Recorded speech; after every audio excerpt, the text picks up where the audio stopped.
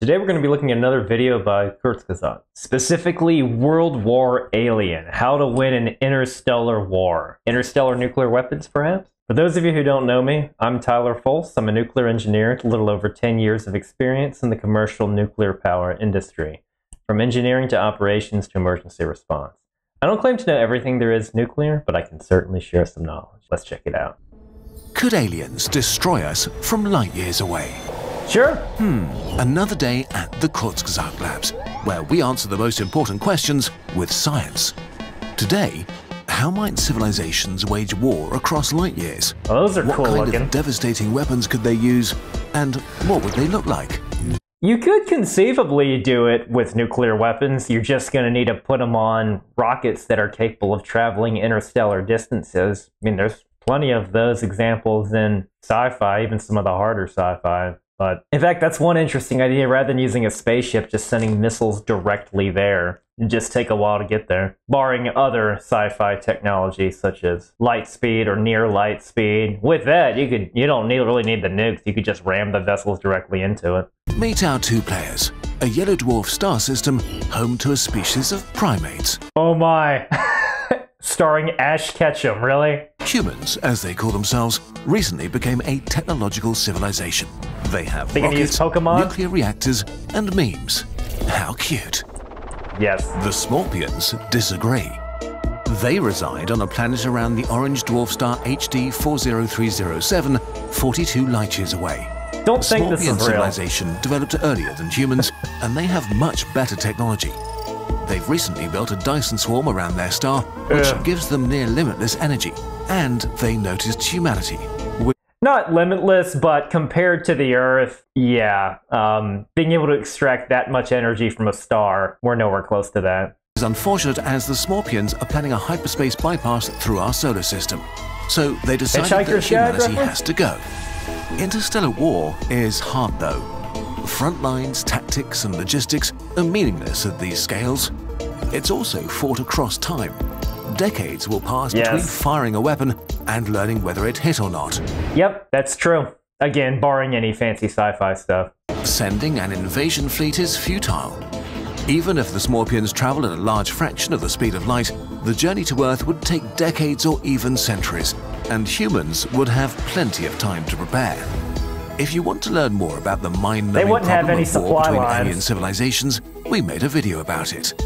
Today, we'll help the Smorpions construct a weapon that is not only extremely long-range and as fast as physically possible, but that will totally destroy everything on Earth, so no human survivors will come to enact vengeance on Smorp in the future. Hey, it's the thing that they used from their How to Nuke a City video. If you're interested in my reaction to that, I'll pin it down below in the comments. A war you want to win with one shot. Our bird scientists have found 3 Smorpion designs: the star laser, the relativistic missile, and the ultra-relativistic electron beam. All based on real technologies that humans are using in some form already. Let's see how they work. The star laser. As an advanced technological civilization, the Smorpions harness the energy of their star by surrounding it with billions of solar power satellites. This Dyson swarm collects 1% of the star's energy output, 1,000,000,000,000,000 billion watts. That's a lot. Much as I love nuclear power, can't do that. At least not with today's technology. Though, to be fair, that is a form of nuclear power. It's basically an indirect way of getting nuclear fusion power from a really, really big fusion reactor known as a star. Billion times more than all humanity generates. What if all the power of the Dyson swarm, all those satellites, were used to create a star laser? Like any laser, the bigger it is, the longer its range. Human-built lasers use small mirrors to focus, so they have short ranges. The Smorpions could turn their entire Dyson swarm into a collective focusing element 1,000,000 kilometers wide. The star laser has an insane range as a result, enough to focus on target Earth from a distance of over 2 million light years. Okay. Wow. Okay, well, I mean, granted, your lasers are going to be that powerful. I mean, forget the laser is designed to cause nuclear fusion reactors on Earth are only on the order of megawatts, and here you're dealing with, well, you saw how many zeros they used. Let's shoot it. countless tiny beams combine into a single huge beam. Laser beams It's are like the normally Death invisible Star. in space, but the star laser is so powerful that light scattering off bits of dust and gas in its path makes it clearly visible in the sky. Sure. A gigantic column of green light. The laser travels at the speed of light, which oddly enough is still pretty slow on a galactic level. Yeah. It takes a whole day until the laser has left the Smorpion system, shooting in Hopefully their planet doesn't get caught in its path. the emptiness between stars. It will travel for decades, occasionally melting the odd bit of interstellar dust or asteroid. Hey, it's the Slave One. 42 years after being fired, it arrives without warning. Humans only notice a weird green glow in the sky Because it's and traveling then at the speed they're of light.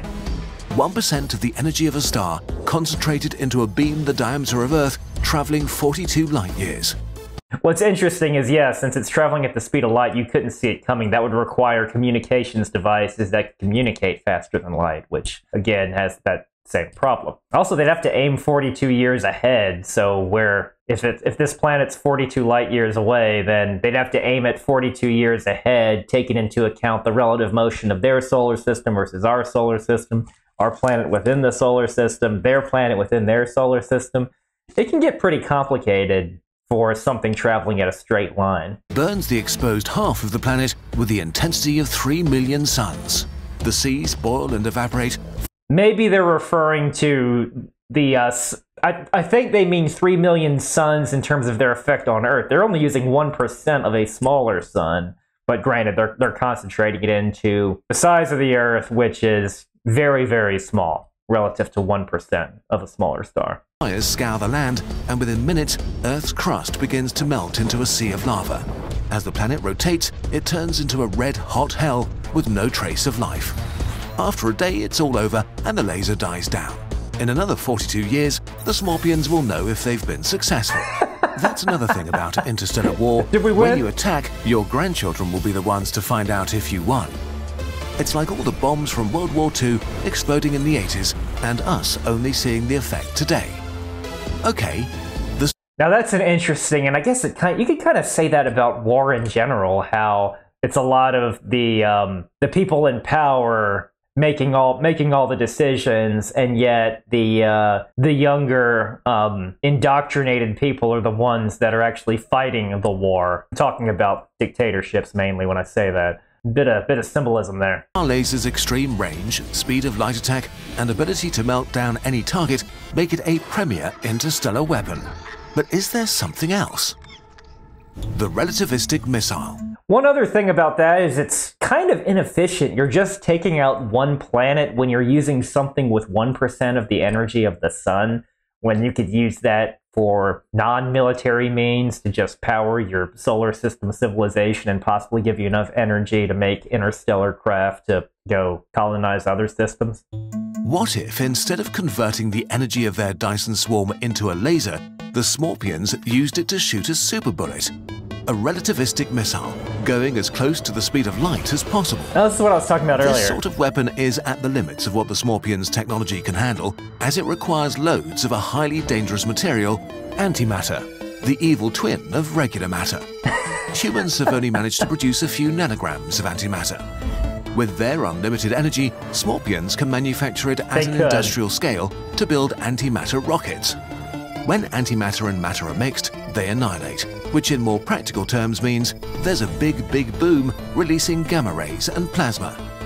It doesn't always necessarily have to be big. This sort of thing actually happens all the time, naturally. Just high-energy light, such as X-rays or gamma rays, when they're in the vicinity of an atomic nucleus, could create a particle and its antiparticle, usually such as an electron as a positron, an anti-electron, with gamma rays interaction with nuclei. Now, this doesn't happen all the time. We're talking high energy gammas, over 1 million electron volts each. But this sort of thing doesn't have to be this crazy high yield thing. This can happen with just nuclear interactions. And again, it's just mass energy from light can create matter.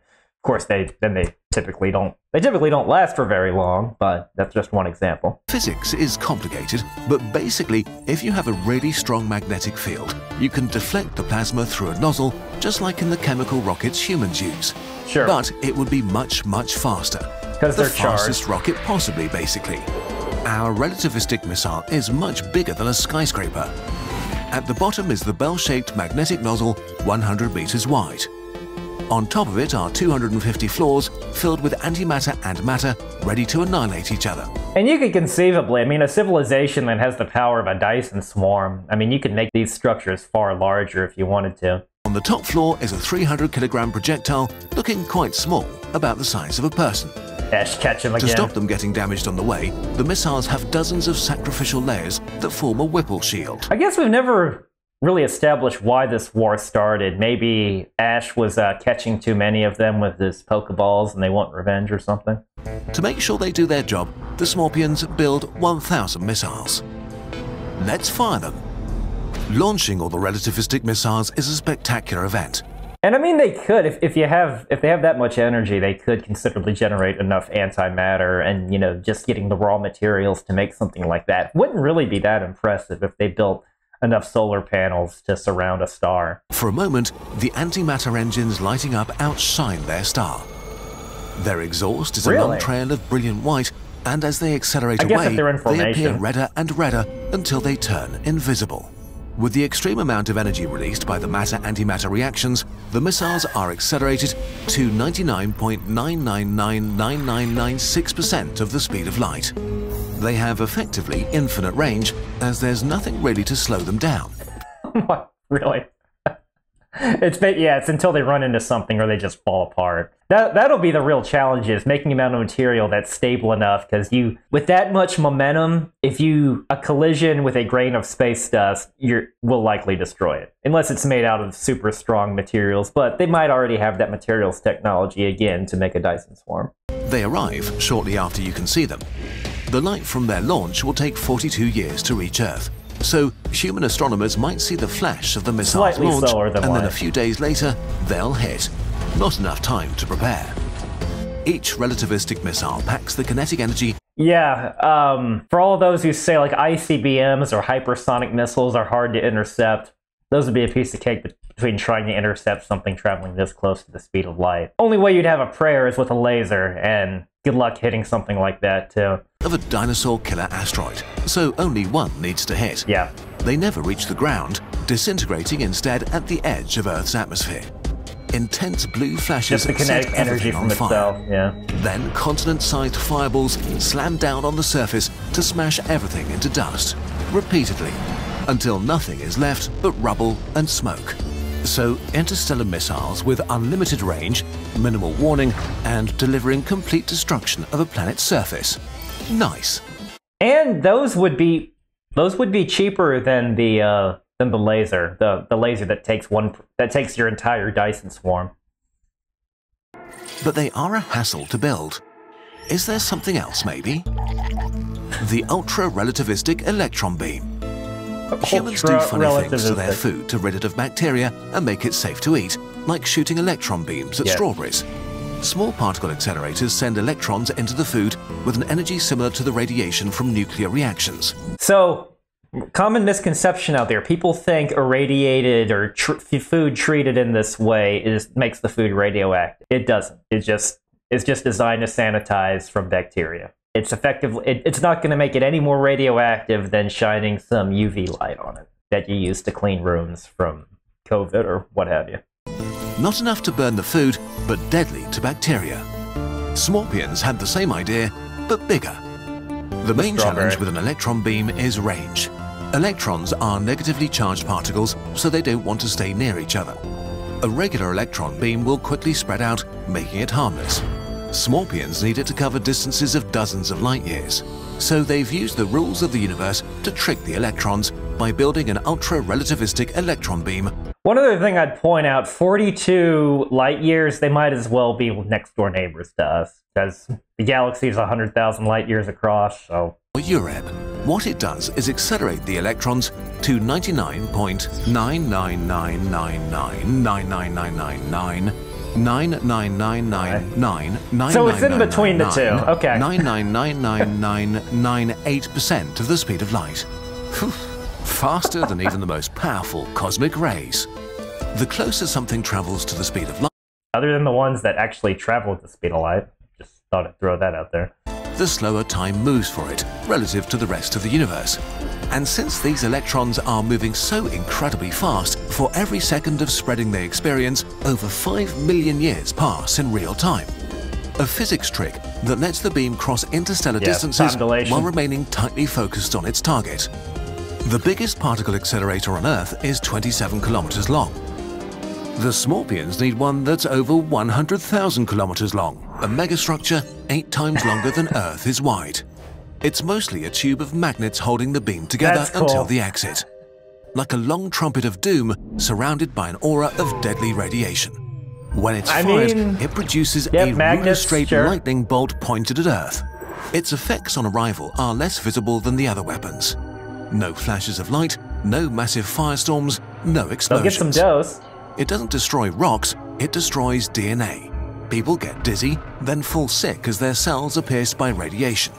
I mean, basically, it's a beta particle burst. Beta particles are electrons. And talked about gamma ray bursts that exist in nature. This is a beta particle burst. I mean, sure, it's conceivable. And the thing is, this wouldn't actually destroy the planet, so they could put boots on the ground and just colonize Earth after they've wiped out all life on it. Might think that a deep bunker could save a few humans, but no.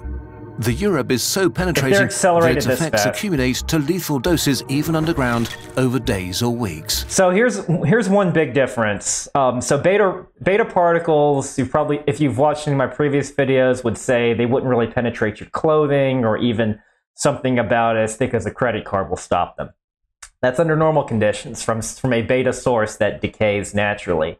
This is super high energy levels, accelerated to just about the speed of light, and their penetrating power is going to be a whole lot crazier. So they're going to have the penetrating power of gamma rays from a gamma ray burst, complete with the heightened energy transfer from beta particles. So this is a pretty nasty artificial source of radiation. In the end, just like our strawberries, Earth becomes sterile. Yeah. Simulation results. Another elaborate animated science explainer by Kurzgesagt, where we've learned a lot, not sure exactly what. Luckily, the Smorpions don't really exist, but others might. One major downside of all our weapons is that others around the Milky Way could see you firing them, which is not ideal because you don't want to present yourself as a dangerous species and tell everybody where exactly you are. That's true. Maybe instead of shouting or shooting out into the universe, the best course of action seems to be to stay relatively quiet for now and observe. Maybe one day we'll witness distant stars shooting at each other and be glad we stayed out of it. Yeah, you need some sort of, or just work on developing your faster-than-light technology so they wouldn't see it coming. Even from its origin source, you just essentially just go through a wormhole or something and then show up in the target solar system. So which one of those is your favorite? Or do you have another idea that's better than either of those three? Limited to... Granted, these are a bit more grounded in reality than some crazy sci-fi weapons like the Death Star or the Sun Crusher or crazy energy-based attacks from Dragon Ball or something. I thought this was a really interesting one, though. I like the... and I have to say, I've never heard of the super beta particle beam burst thing. I forget what they called it, but that's an interesting idea. A combination of the increased linear energy transfer and the penetration power to create a crazy radiological weapon. I still prefer the peaceful uses of nuclear energy, and again, if you have a Dyson swarm, you can use it for more productive means, non-violent means, but maybe they really didn't like Ash Ketchum. They probably don't like that he never ages. Anyway, thank you very much for watching. I'll see you next time.